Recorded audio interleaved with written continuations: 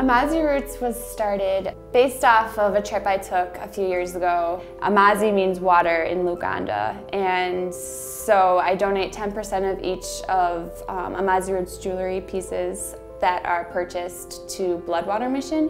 They are a nonprofit organization based in Nashville, and they do different water projects in East Africa.